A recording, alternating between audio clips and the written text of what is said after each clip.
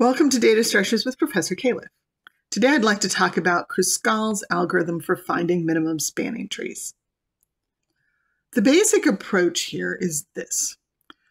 First, we're going to sort the edges of the tree. Just take all our edges and sort them by weight, smallest to largest. Then we're going to have a forest of trees, each that has one vertex. So we're going to have V trees with 0 edges, 1 vertex. Then, until we're down to just one tree, or we run out of edges, if the vertices for the next edge in the list are not in the same tree, so the 2 vertices at the ends of the edge are in 2 different trees, we're going to add that edge to our minimum spanning tree and connect those 2 trees. So to actually make this work, we're going to need disjoint sets where our vertices are the objects in the sets. And we're going to use union by size to facilitate recognizing when the tree is complete. So each time we're joining 2 trees with the edge we've just added to the minimum spanning tree, we're going to union the sets that those 2 vertices are in. Here's an initial state. We've taken all of the edges in our tree and sorted them by weight, and we've set up a disjoint set array with -1 for each of the items to indicate that each of them is in their own tree. Each of them is the root of the tree representing the set. We're going to start the process and take our first edge off the list. So we're going to take AC, and we're going to look at the disjoint set array at A and see whether or not they're in the same set. And of course, here at the beginning, they're in different sets. So we're going to add that edge to our minimum spanning tree, and we're going to do the union of our disjoint sets.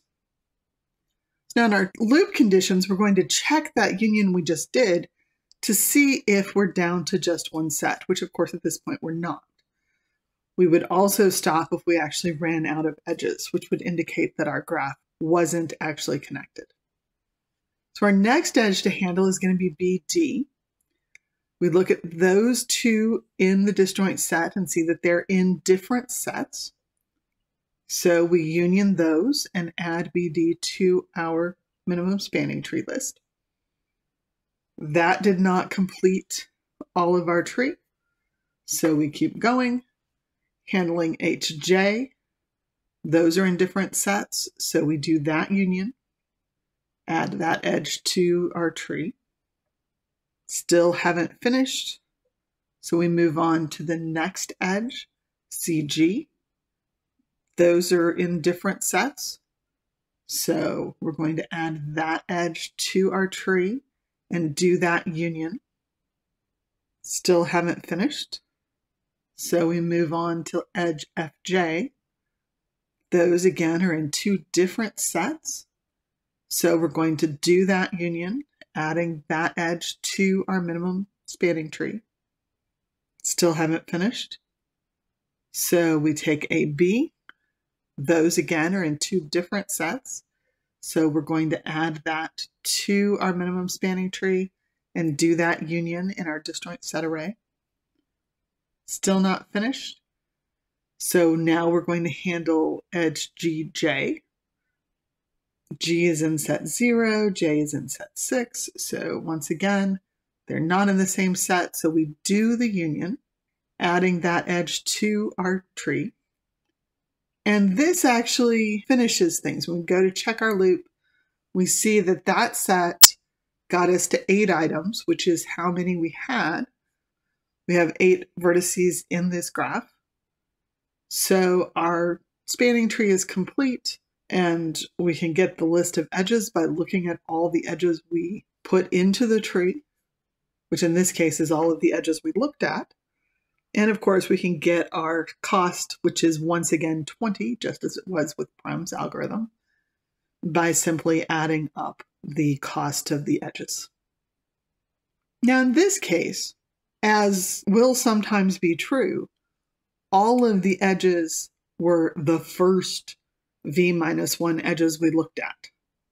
But that's not always true. So I want to quickly show you a slightly different scenario and show you what would happen if we had a situation where, in fact, we looked at an edge that didn't belong in the minimum spanning tree. So what I'm going to do is go back to the point where we were adding that last edge. I'm going to flip the costs of DG and GJ so that DG is 4 and will come before GJ at 5.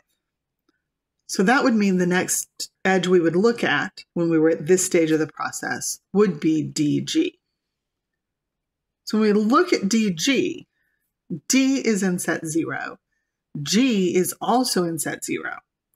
So we see they're in the same set. That means we're simply going to discard that edge and ignore it. Then we would move on, look at edge GJ, add it to our minimum spanning tree, and be done. Obviously, this requires some understanding of disjoint sets, but once you have that down, Kruskal's is really fairly simple. I hope you can see that from this demonstration. Thanks for watching.